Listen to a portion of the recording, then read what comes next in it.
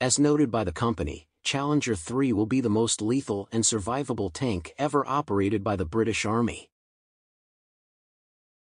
Equipped with cutting-edge armor and formidable firepower, the Challenger 3 represents a significant leap in technological prowess, solidifying its position as the British Army's most lethal and resilient tank to date.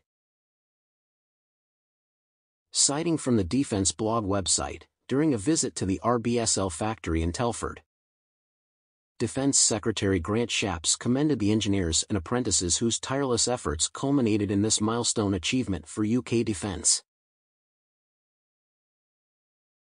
already demonstrating its capabilities during trials. Each prototype will undergo rigorous testing under operational conditions to ensure optimal performance and refinement before mass production commences, with plans to deliver an additional 140 tanks to the British Army.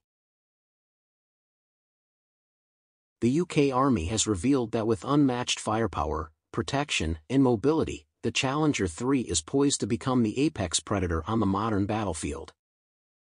Featuring a 120mm smoothbore gun with enhanced muzzle velocity and penetration, coupled with state-of-the-art modular armor and an active protection system, the tank sets a new standard for armored vehicles in Europe.